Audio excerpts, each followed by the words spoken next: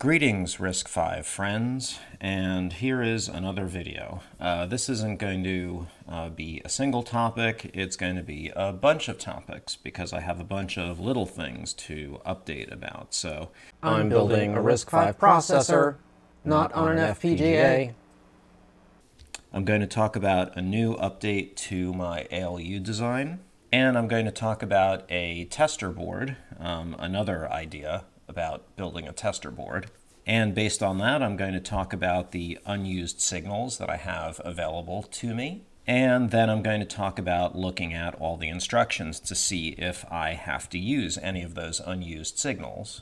And then I'm going to take a closer look at the branch if equal instruction.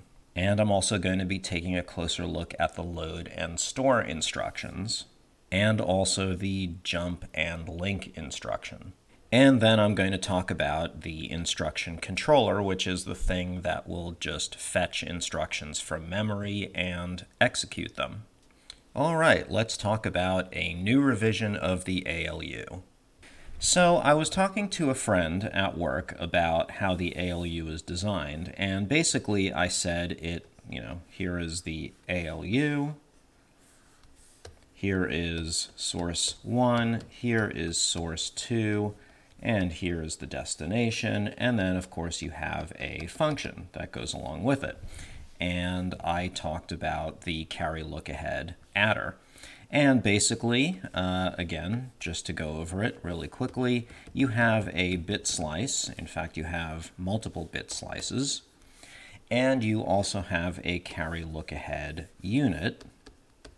And the idea is that with the bit slice, you have 4 bits at a time, each 4 bits, and so on. Oops, 4. And you have the 4-bit result. 4-bit result.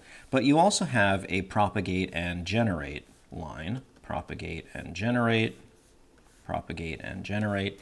And based on the propagate and generate lines, which don't depend on any of the carry-ins of the bit slices, you can determine what those carry-ins are supposed to be using the carry look-ahead unit. So the carry look-ahead unit would look at the propagate and generate bits and generate the carry-ins for this. So the problem, though, is that when I explained this, I realized that what I'm actually doing is I'm taking a layer of bit slices and I'm feeding an input into it. Then I'm taking a carry look-ahead unit and I'm feeding the input of the carry look-ahead unit from the output of the bit slices. Then I'm taking the output of the carry look-ahead unit and feeding it back into the bit slices, and then taking the result of the bit slices and then outputting it. And this is just not going to work. So these are memories. And the idea is that, here's the address and here's the data, here's the address and here's the data. So the problem is that what I've got here is an unclocked feedback loop right over here. That's the unclocked feedback loop. So what would happen is I would put an address into this first memory, get the data out and feed that as the address to the second memory. The second memory would then generate some data, but of course that data is only guaranteed to be stable after a certain amount of time, like let's suppose, I think it's going to be 10 nanoseconds. So in other words, when this gets fed back, the address is basically going to be pretty much random. It's not going to settle until 10 nanoseconds later, which means that the data here is not going to settle, which means that the address here is not going to settle, which means that probably the data here is never going to settle. So this is just a bad idea, and that's what my original ALU was designed on. So I needed to modify this. So in order to modify this, basically what I said was this. I have a bit slice which only generates propagate and generate outputs. That goes to the carry look-ahead unit.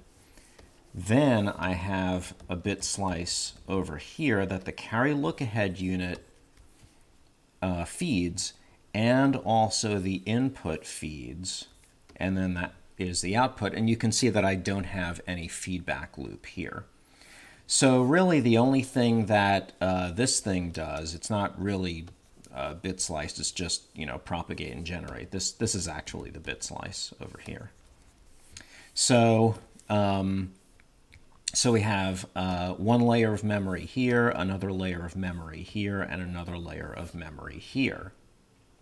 Now, of course, when I feed the address into this memory, the data is not going to settle until 10 nanoseconds after that, which means that the data out of the CLU is not going to settle until 20 nanoseconds after I initially put the address in. And of course, this line right over here doesn't change, so it's only this line that changes. And that means that this memory incurs an additional delay of 30 nanoseconds. So from beginning to end would be about 30 nanoseconds. And again, there are no feedback loops, which means that after 30 nanoseconds, I'm guaranteed that the output is stable and correct. So that's my new design for the ALU, and we can take a quick look at it. So here is the ALU, and there's just a lot to it, but basically it flows from left to right. Over here on the left are the inputs, and then there is a layer over here of buffers, and then here is a bunch of memory that generates the propagate and generate data. That feeds, let's see, where's the carry look ahead unit? I think this is the carry look ahead unit right over here. So that generates all the carry outs. And then here is the section of memory that are the actual bit slices, and that feeds buffers, which goes to the output. All this other stuff are additional buffers and ROMs in order to initially load the memory on boot up. So that's basically that. In terms of what it looks like with the printed circuit board, so that's kind of what the printed circuit board looks like. It's pretty huge. It's got a lot of stuff in it, and it took a long time. We can even look at the 3D display. For some reason, KiCad is not displaying the bodies of the chips, but you know, basically that is what it's going to look like, and I guess you can just sort of imagine chips on here. I've looked online, and I have no idea why the chip bodies are not actually showing up, but in any case, I have over here this nice little sort of testing. I bring out some of the signals to make sure that the thing boots up properly. And I've got, unfortunately, I had to put some of the flash chips on the other side, not flash chips, some of the RAMs on the other side, and these two are actually the boot counters. And a bunch of capacitors and a few resistors ended up on the other side as well, but that's okay. I mean, this thing is just going to be hand soldered. It's fairly straightforward. So anyway, that is the ALU. Okay, so anyway, I was talking with my friend about this, and he got fairly excited about it and wanted to help design a testing board for it. Now, I had originally designed a testing board, but I was never really satisfied with it. So what we did was we decided to do something like this.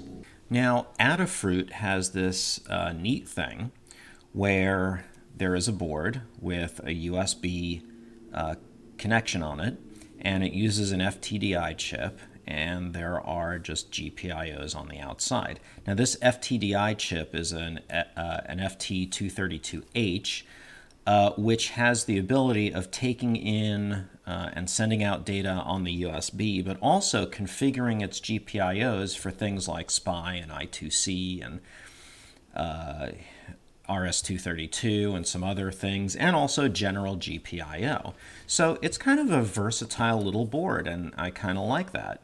It's only $15. So what we decided to do is take this and use the outputs to drive some serial parallel I/O. So here is the schematic. Up here in the upper left is just a DC to DC converter, because I want this to also power the backplane as well. So it powers all the cards. So I've got a little jack, and I can put in, apparently, according to the specs of this converter, anywhere between 3.45 and 17 volts. But I'm just going to say, well, it's 12 volts. And that outputs 3.3 volts to power pretty much everything. And I put in a little power LED because, of course, you should always have a power LED. This thing on the left side is the Adafruit FT232H breakout board, which I say it must be configured in MPSSE mode. That basically just means that that it can output I2C. In addition to outputting I2C, it can also, I believe, output GPIO on the other pins that aren't used. So I have a reset line and an output enable line. Okay, the nice thing is that I'm using this chip. This is a PCA 9698.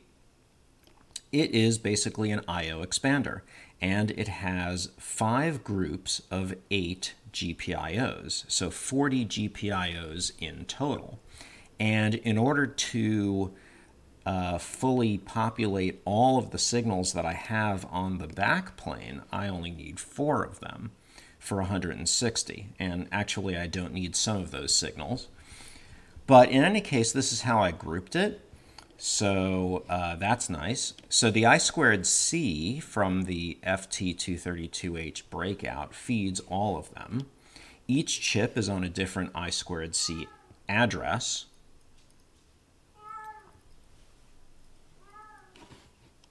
And that's pretty much the tester. So I basically feed commands into the USB, which changes these signals and can read some other signals and send them back over over the USB. At least that's the theory. We'll have to see. So the printed circuit board looks like this. Well, it doesn't really look like a lot. Okay, so here is a socket where I can put the breakout board. This is the DC to DC converter. Now, this is actually an LGA, a land grid array. It's not a BGA. It doesn't have balls. So this is going to be a new technique for me in terms of soldering.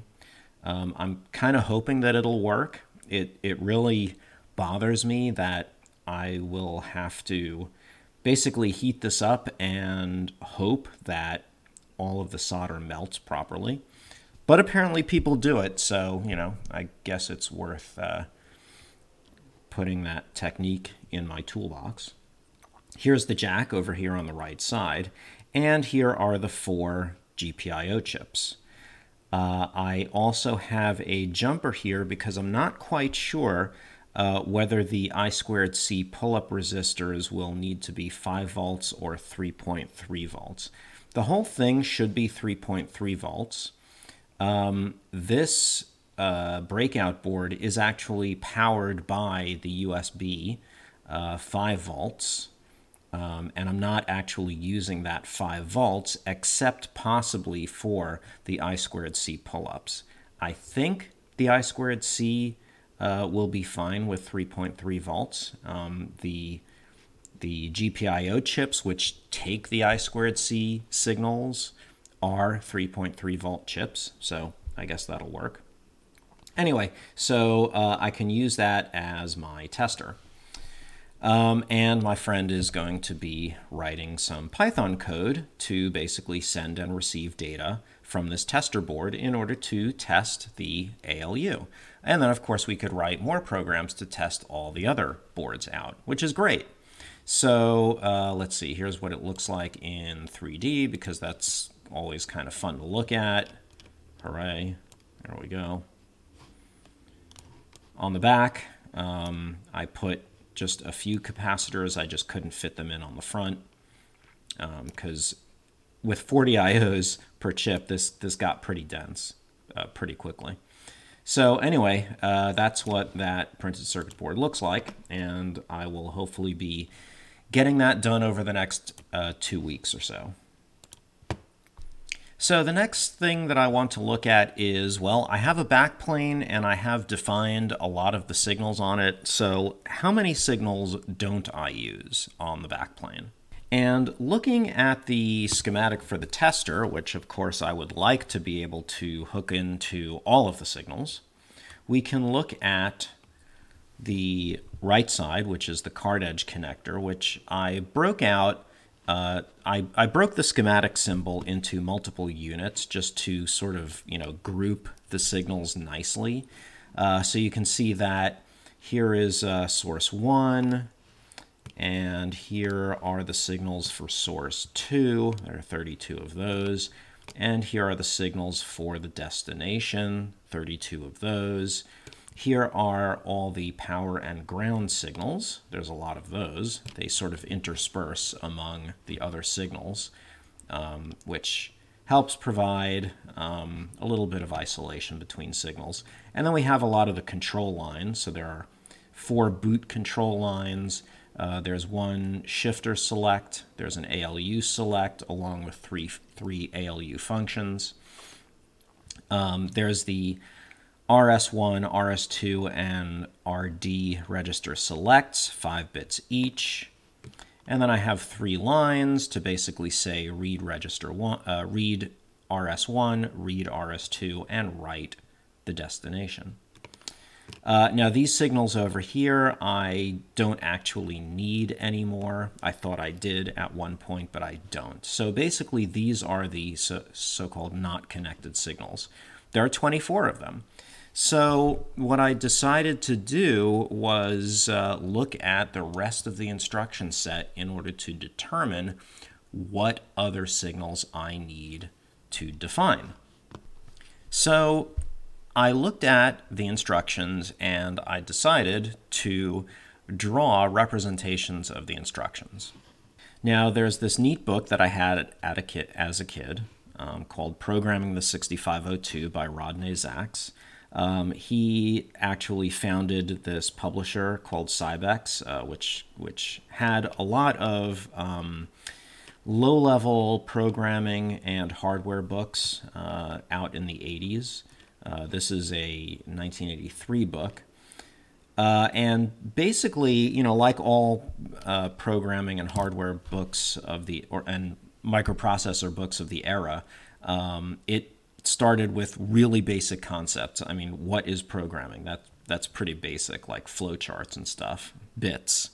And then, it went into, what is the 6502? Again, basic programming tips that really don't have anything to do with the microprocessor itself, except maybe BCD arithmetic, because 6502 had a BCD mode. And then it went over the 6502 instruction set. Now, I really liked the descriptions of the 6502 instruction set. So we can go down to one of the pages. This is the store Y in memory.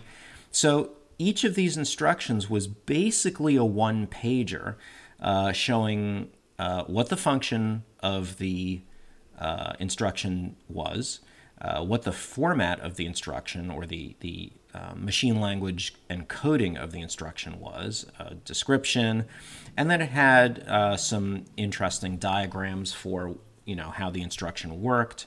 The 6502 has addressing mode, so how does that map to the format? The effect on the flags and some extra instruction codes, I guess, also based on addressing modes. Here's a 2-pager because the store accumulator in memory had a whole bunch of addressing modes. Here's a really simple one, set interrupt disable. That's the format. It's just that thing. So, I kind of like these because I guess, this was the first time that I saw an instruction sort of graphically represented. And I like that. So I decided to emulate that. So here's an example. This is the add I instruction, or add register immediate. And I put some, vital statistics about the instruction. You know, what the format is, what the opcode type is, what it looks like in assembly. So this is add I, destination register, source register 1, and a 12-bit signed integer. What it actually does in terms of, you know, I guess a sort of pseudo algorithmic way of representing the instruction. So basically this says the contents of the destination register gets the contents of source register 1 plus the sign extension of the immediate value in the instruction. And that's basically just the description. The data path, I drew this register file, and here's the instruction encoding down here showing that there are parts of the instruction that point to the register file, different registers in there. You know, this register goes into one end of the ALU. The immediate value gets sign extended and goes into the other end of the ALU. The function of the ALU comes from the funct3 section of the instruction, and then the result of the ALU goes into, in this example, x30, which is determined by the RD part of the instruction encoding. So I thought that was kind of neat. And then I put in an example. So here, and I think this is actually wrong because this probably needs to be -1. I'll just change that to -1 because that's actually what it is. Because it is actually a 12-bit signed integer, and FFF is not a valid 12-bit signed integer. -1 is. So this is, the destination is x30, the source is x1, and then you're basically just adding -1, i.e. subtracting 1. So here I have the encoding of the instruction with the program counter pointing to it and the initial contents of the registers, and then of course afterwards, well, the program counter got incremented by 4 and x30 changed so that it is x1 -1. And then I put some notes down here. So that's kind of neat. You know, this basically just uses the ALU, and I already know that, you know, there's RS1 bus, RS2 bus, and RD bus, and there are some register selection signals. So I've already had all that, and I've already covered those in other videos. Let me just save this. Then I got around to looking at the branch if equal instruction. So what does the branch if equal instruction look like? So here it is, branch if equal. It looks at source register 1 and source register 2, and it takes a 13-bit signed integer that is even. So in the immediate value in the instruction, you don't actually have the lowest bit because of alignment. So here is the function. Basically, the program counter gets either changed by the immediate value if the two registers are equal. Otherwise, the program counter just gets incremented by 4. And here's the data path, and that's really what I wanted to look at. So here we can see that we can use the ALU, and I've put in a function called equal. Now, my original design of the ALU did not have an equality function. It did have a less than function because there is a set if less than instruction, but there wasn't any set if equal instruction. So I figured, well, I just didn't need that function. Well, it's actually nice to have because not only is there a branch if equal and branch if not equal, but there's also a branch if less than and a branch if not less than, or in other words, branch if greater than or equal to. So the branch if less than instruction can be implemented using the ALU because, of course, we're comparing RS1 and RS2, but there wasn't any function in the ALU that could be used for branch if equal. So I just threw that in. So that's a new function. The output of the ALU goes essentially to a multiplexer because the output is either going to be 0 or 1. And if it's 0, in other words, if it doesn't compare as equal, then I just use 4. Otherwise, I use the immediate value, and I add that to the current program counter. Okay, great. So that was one modification to the ALU that I made. And the interesting thing is that I didn't actually need to make any hardware modifications, with the exception of outputting the actual control lines for equal. I had to use one of the encodings for equal. But aside from that, I just had to change the memory contents in order to give us an equality comparator, which was kind of neat. So here is the example. If x1 and x3 are equal, then change the program counter by -8. Now, unlike I think some microprocessors, that offset is from the current program counter, not the program counter if it were to point to the next instruction. So that's interesting because if you use 0 as an offset, basically that means don't change the program counter. So here is the encoding of the instruction. Here is the program counter pointing to that. Here are x1 and x30. I intentionally made them equal. So of course, after that instruction, the program counter goes back by 8. Now you might be wondering, well, you know, in terms of alignment, and here I have this whole note about misaligned instructions, so the program counter has to point to a 32-bit aligned address in memory. And if it doesn't, then you're going to get a misaligned instruction fetch exception. Well, you might say, well, that means that the program counter doesn't really need the bottom 2 bits because the bottom 2 bits should always be set to 0, right? And unfortunately, we're talking about even addresses here, which are 16-bit aligned. Well, the reason for that is that there is a compressed instruction set where the instructions are 16-bit aligned. So that's why you are actually able to specify even instructions, because those are valid in the compressed instruction set. I'm not implementing the compressed instruction set, and if your processor doesn't, then it should throw a misaligned fetch exception if you're pointing to somewhere in the middle of a 4-byte word. Okay, so that's the branch if equal instruction. Let's take a look at the load and store instructions. Okay, here is the load half-word instruction. So in terms of assembly, you have a destination register and a source register.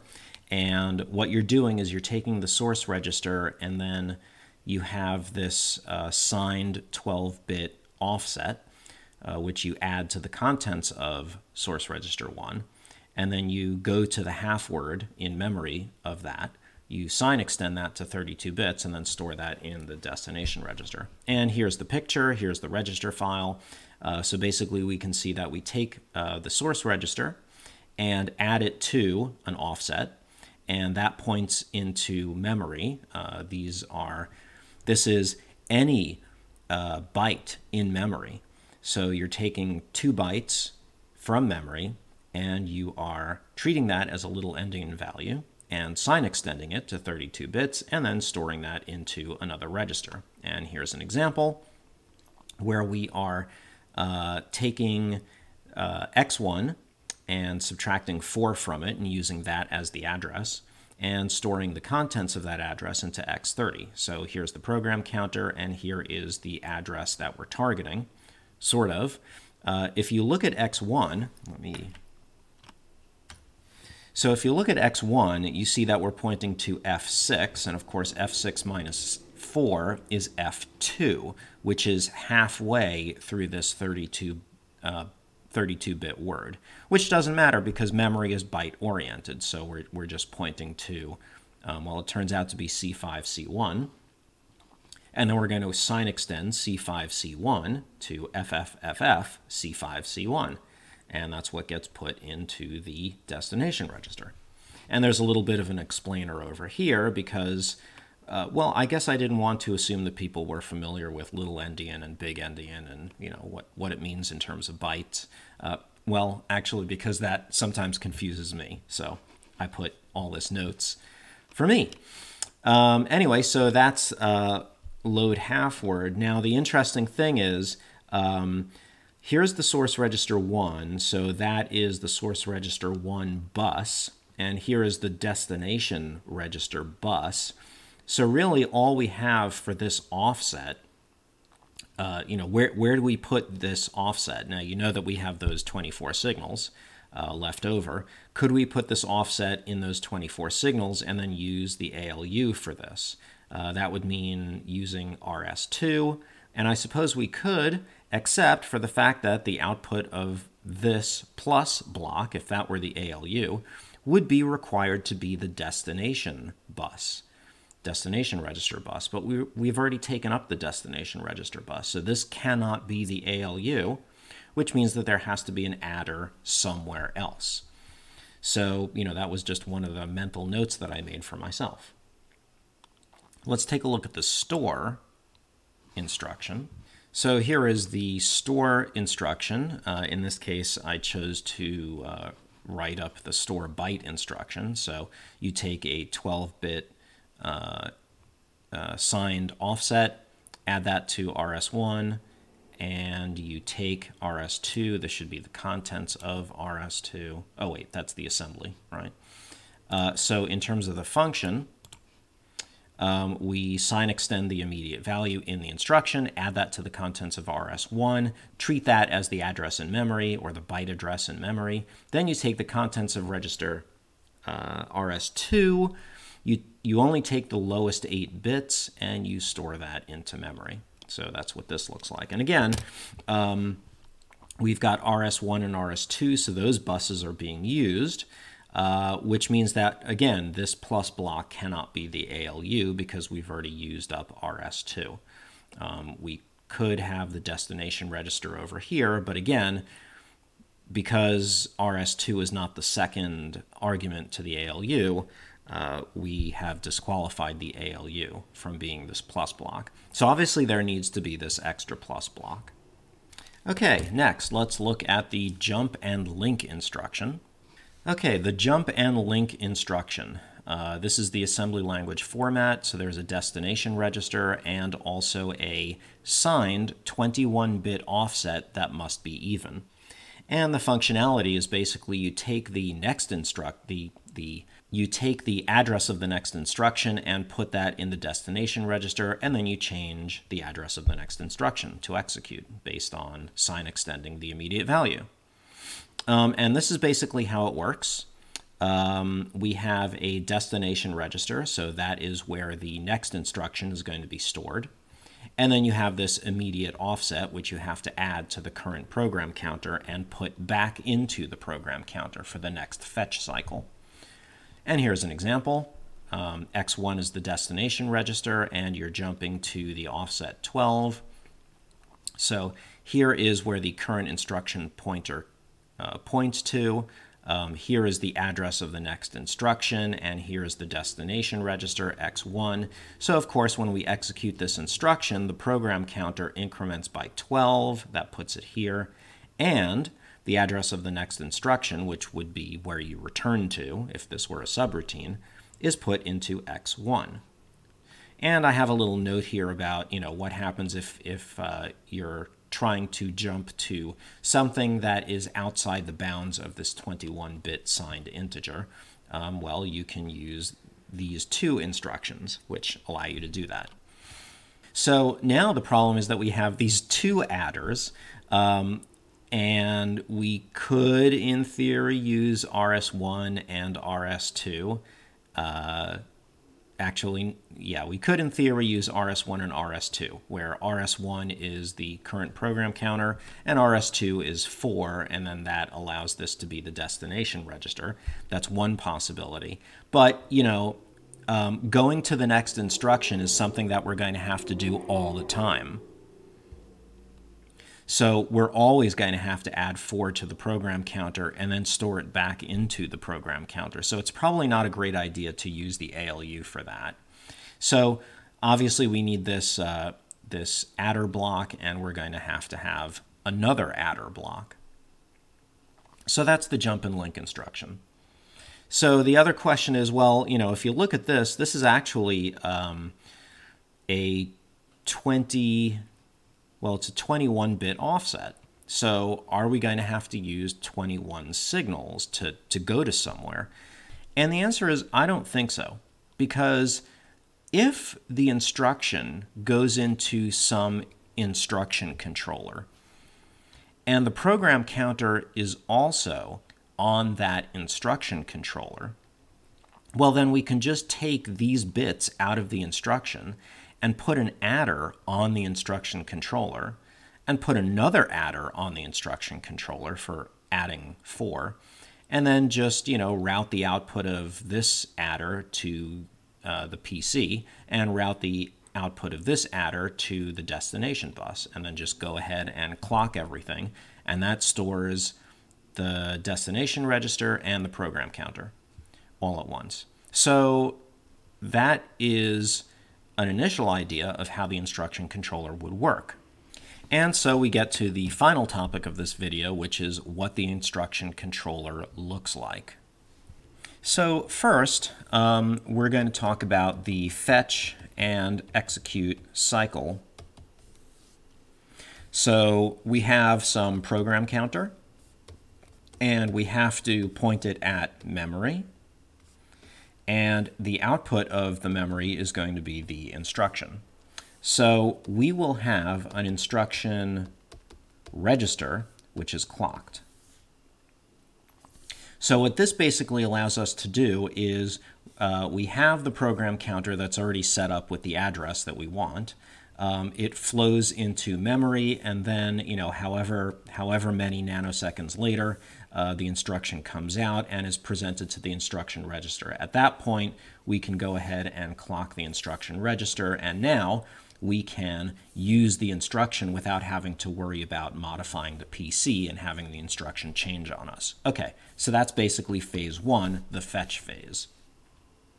Now, the second phase is to basically decode this, and this goes into all the control signals, decoding, and so we would have maybe RS1 address, the RDA address, the destination register address. We would set up, I don't know, maybe it's a shift instruction, so we have the output enable for shift set up, and we would set up all the control lines, and basically all that flows through whatever card is activated. In this case, it's the shifter. The results are computed, that all happens in however long it takes, and then we go and latch or register all of the results. So in this case, if it were a shift, so this would actually clock the destination bus into the destination register. Simultaneously, what we want to do is we want to take the PC and add 4, because we're not doing any jumps or branches or anything like that. We just want to get to the next instruction. So that sort of implies that here's the PC register. And of course, well, that's PC, right? PC. And that means that we want to clock this on the second phase. So simultaneously, we modify the program counter and also all the destinations that need to be set up, which might include, for example, if this were a store instruction, that might include writing to memory. So it's an open question at this point whether I need to do some sort of a phase 2 followed by a phase 3, which is actually going to be this, to change the program counter. Because once you change the program counter, that means that you're going to be accessing memory. You're going to be fetching another instruction. So I'm not sure whether this is going to be 3-phase or 2-phase. So definitely phase 1 is fetch. So one possibility is that this is execute and you don't have a third phase. The other possibility is we have fetch, we have execute, and then we have what? I don't know. Next, because that is going to modify the program counter. So I'm not sure which of these is going to be the correct one to use. If execute and next are in the same phase, then I suppose it's possible for the PC register to get updated and things to happen before the, say, registers can be updated, or before the memory can be updated. So one of the problems is that you know, let's consider a store instruction. So let me go ahead and get rid of, well, the whole thing, say. So let's suppose we have a store instruction. Well, the store instruction, first of all, requires the PC to be incremented by 4. And it also requires, you know, some offset from some register to be treated as the address of memory. So here's memory. And we're going to have some sort of a multiplexer here. Here's the address. Here's the data. That presumably goes on the destination register. So we've got two things happening at the same time. We have the destination register getting clocked, and also the PC getting clocked at the same time. Oh wait, this, yeah, okay, sorry, that's actually a load. The store would actually look like, you know, this. Some source register, you know, maybe this is RS1, this is RS2, and then of course we clock the memory by writing it.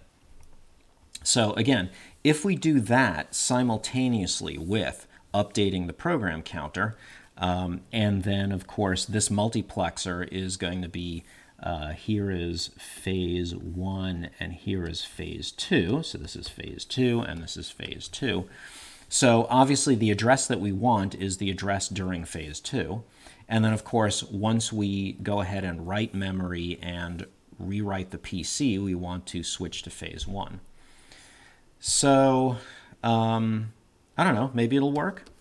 So here is the basic clock. Here is phase 1. Phase 1. Here is phase 2. It's going to be like this.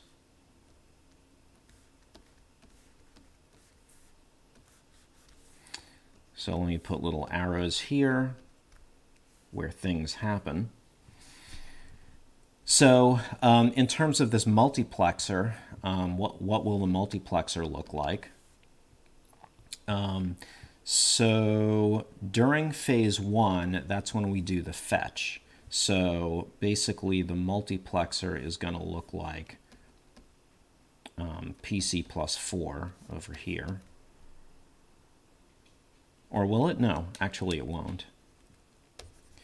Because what's going to happen is we're going to latch the instruction, and the instruction is basically going to set up all of the phase 2 stuffs.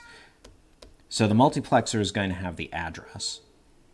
So then once the address is set up and everything else is set up, you know, including the data and all the control lines, then we go ahead and have the rising edge of phase 2 clock everything into memory, and also switch over the multiplexer to PC plus 4.